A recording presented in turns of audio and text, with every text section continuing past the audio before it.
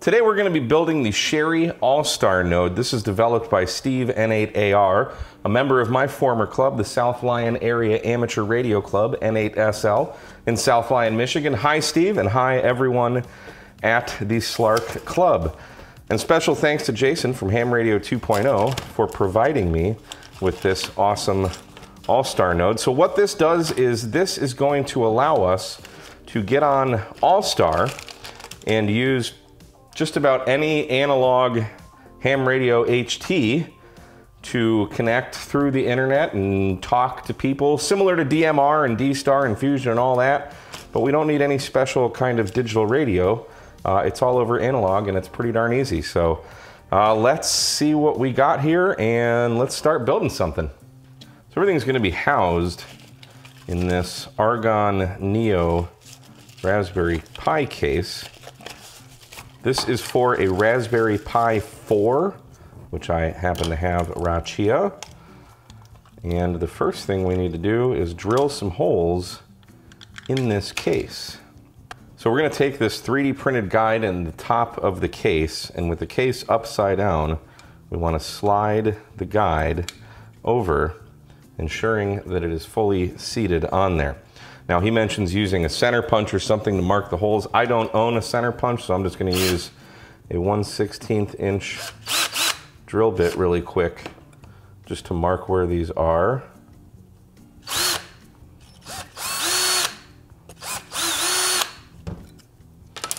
And now we can see I've got some marks. And then if we flip it over, here's the top. We're going to drill a 1/16 inch hole in the 3 left holes, and then a 9/32 hole in the far right one for the SMA connector.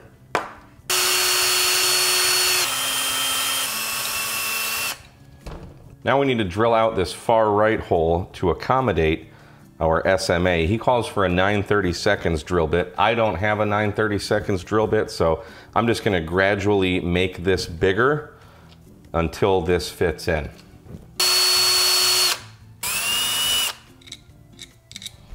Look at that. That was a 15/64 bit. And yes, the imperial system is stupid. Now we want to get a bit larger than the hole, and we actually want to kind of grind away some of the paint around here so our washer has a good ground connection there. So this is a 5/16 drill bit. And he suggests just kind of augering it out. You could probably use an X-Acto knife or something as well. Or we just go a big 1/2 inch guy, see what that does. There, that looks good. Next we're going to take this center part of the case and we need to drill a hole right on that number 2. So the second number down, number 20, the 2 of the 20, we need to drill a 1/8 inch hole right through that number 2. So again, he recommends putting a center punch on there. I'm going to use a 1/16 inch drill bit to kind of mark that first.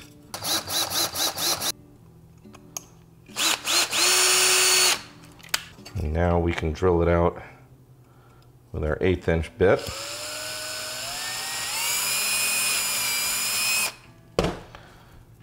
Hopefully just like that. A wire is supposed to go through there, so we'll find out what that's for later. Next is the fun part. We get to solder the radio module to the PCB, and this is something new for me. This has what are called castellated solder joints, so you see those little grooves in there. That's what we get to deal with. So we've got grooves on 3 sides and then one side that has no grooves. And that's going to align with the bottom here where it says U2. So the bottom left is pin 1, then up here is pin 12, down here is pin 18. We're going to start by soldering pin 13 to hold this all in place. Now I have never heard of this kind of solder joint. There's a link on his instructions to a great video to watch about castellated solder joints that I highly, highly, highly recommend watching. So we're going to start with a We're going to tin the pad 13. I'm going to add a little flux here so we can get that reflowed. Get a little more solder on there. And then we're going to reheat the solder, slide the board in, and theoretically make sure everything's aligned. Now we can continue soldering the rest of the pads, starting from 1 through 7 and then 12 through 18. The instructions say we want to create a short to the shield of the radio module on pins 7, 9, 10, and 11 as well. So we're going to do the top last. Whew, this is nerve-wracking. So that looks pretty good. He says to short pin 7 to the shield, so I'm going to go back and short that, and then we'll go ahead and solder pins 12 through 18.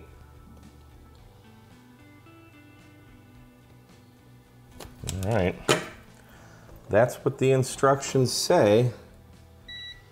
So we've got a short to pin 7. And no other shorts, so I'm not that bad at soldering. Now we can do pins 12 through 18.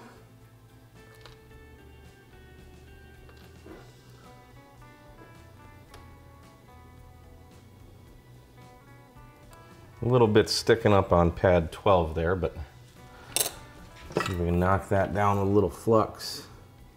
This is the part of me that I can't leave well enough alone.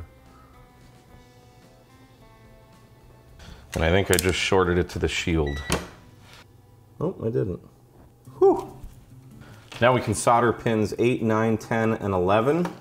And pins 9, 10, and 11 also need to be shorted to the shield. Now pads 8, 9, and 10 require a little more heat because they're connected to a ground somewhere. So I just switched to a bigger tip to hopefully make my life easier.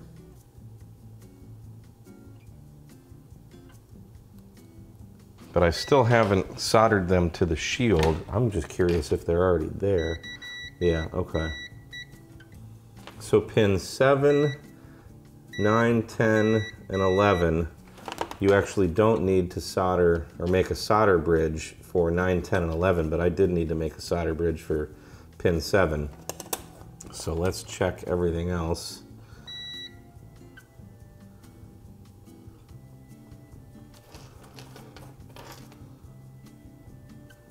All right, we should be good. We'll just clean up with some isopropyl alcohol, get some of that flux off. And hopefully this works and we should make Steve proud. Next, we're going to take this right angle JST connector and we're going to solder it right here where it says J1. So we can insert it there. All right, I just placed it on the edge of the counter and slid it up to hold it in place. And we can solder that guy. And we've created a solder bridge. Fantastic. Did we? We did not. Haha. Boy, you gotta be careful there. Now we're gonna temporarily install the Pi 4 into the case. It says leave the plastic on if you don't want to scratch it. I don't care about that. And we are not going to put this thermal stuff on right now.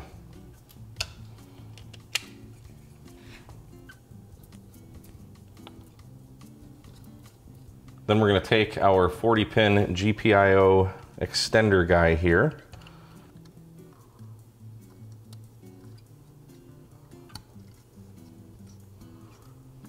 All right, make sure it's firmly seated in there. Now we can take the Pi hat and slide it over the pins. And we will screw it to the case. And then we will solder all 40 of these pins.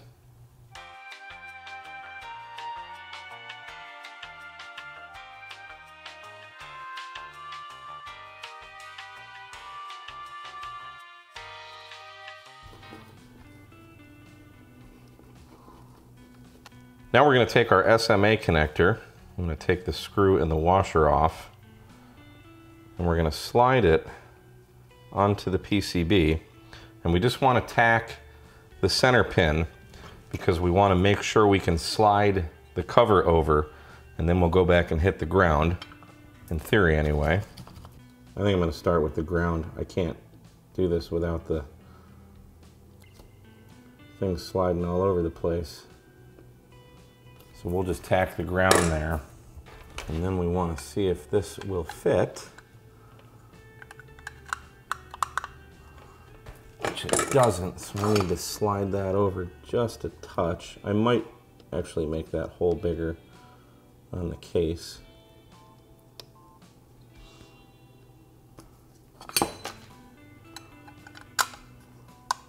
There we are. Okay. Now I can solder the center pin and the other ground, and I'll clean up that first ground once these are done.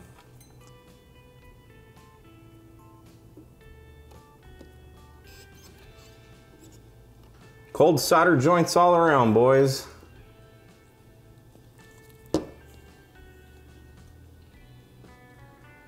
We'll leave well enough alone there. That should be good. Now we need to unscrew the PCB. We're going to remove the board so we can solder the other two ground pins.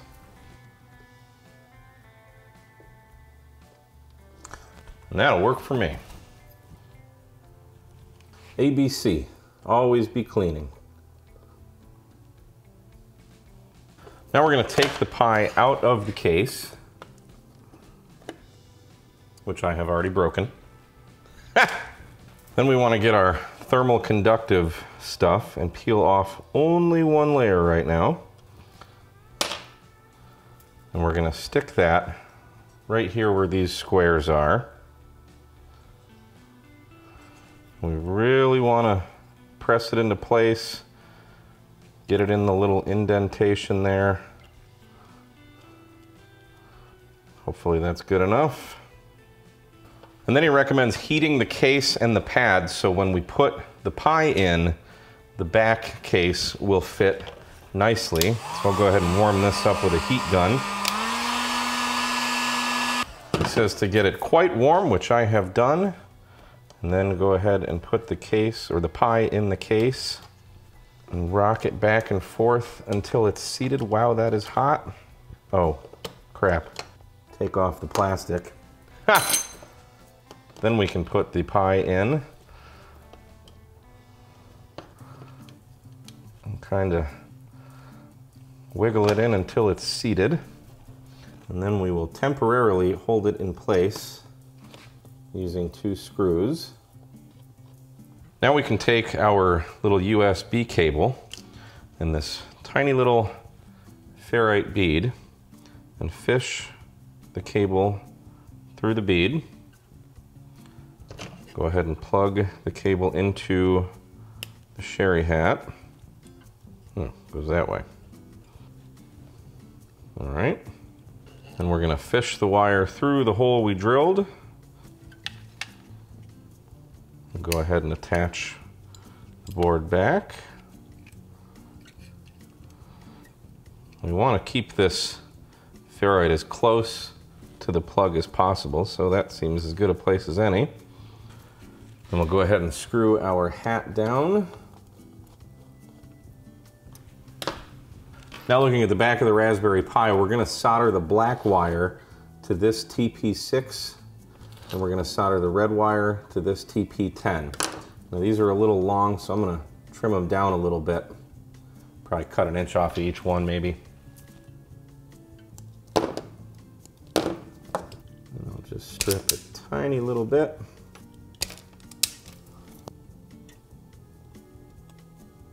From black to TP6. Beautiful. Now he recommends taking some hot glue and securing the wire down. I don't own a hot glue gun, but I do have this Kapton tape, Kapton, however you want to say it.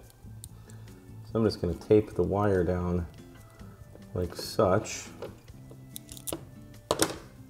We also don't want the wires catching on the GPIO pins here. So I'm going to fish them between and put some more tape there. Next, he talks about trimming the ends of the Ethernet jack plastic locator pins so they don't interfere with the installation of the bottom cover. I don't know what the heck that means, so I'm going to go ahead and install the bottom cover. So we need to remove these screws that we put here temporarily and put back my now broken case.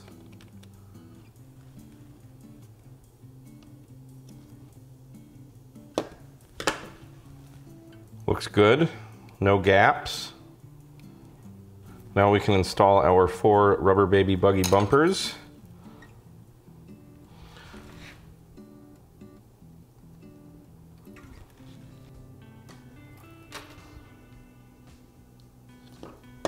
Just like that.